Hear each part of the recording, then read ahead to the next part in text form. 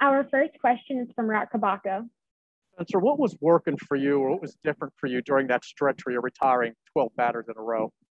Well, the game plan going into the game, we had an idea of how we wanted to attack them and what my strengths are and capitalizing on that. And thought I did a really good job of that early on. Early on, tried to catch a rhythm, of course, getting that first inning out of the way, caught some rhythm, executed what I wanted to, where I wanted to with the plan we had, just getting back to me.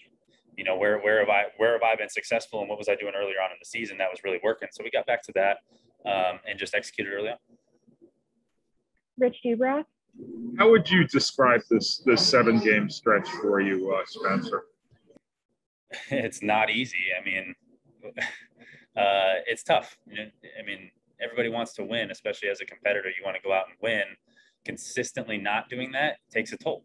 So this is where the mental preparation and trusting myself comes into play. And so that's what I've had to do. And I've had a good surrounding cast with, our pitching staff, our pitching coaches, catchers, everybody from top to bottom to kind of, lead me through. It's the first taste of the big leagues. I'm learning a lot going through the ups, the downs, just learning how to advance each week. How do I get better each week?